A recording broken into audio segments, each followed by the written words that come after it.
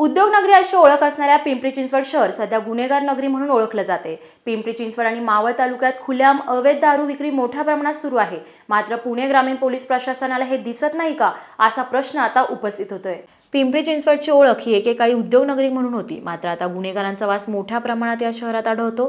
त्याचबरोबर शहरात बऱ्याच ठिकाणी मोठ्या प्रमाणात अवैध दारू विक्री सुरू झाली आहे। पोलीस अधीक्षक संदीप पाटील यांच्या कारकिर्दीत अवैध धंदे शहरात कमी होतील अशी अपेक्षा सामान्य नागरिकांना होती, मात्र असं काही झालं नाही।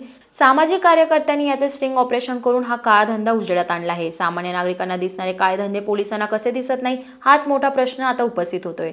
मावळ तालुक्यामध्ये ग्रामीण भागात पाण्याची सोय असल्या ठिकाणी या कंधारभट समाजातील लोक गावठी दारू बनवण्याचे काम करत असून याकडे पोलीस प्रशासनाचे मात्र दुर्लक्ष होत असून राज्य उत्पादन विभागही या भट्ट्यांकडे कानाडोळा करत आहे व आपल्या स्थानिक पोलीस पाटीलही व सरपंच हेही या भट्ट्यांकडे दुर्लक्ष करत आहे। या सर्व प्रकरणामुळे गावातील तरुण मात्र मोठ्या प्रमाणात दारूच्या आहारी गेला आहे व त्यामुळे अनेकांचे संसार उद्ध्वस्त होत आहे।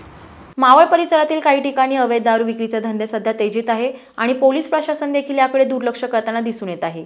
या स्टिंग ऑपरेशन नंतर तरी पोलीस प्रशासन खडबडून जागे होणार का, संबंधितांवर कारवाई केली जाणार का, हे बघणं आता महत्त्वाचं ठरणार आहे। प्रतिनिधी मोहन दुबे, दिनमान न्यूज, पिंपरी चिंचवड।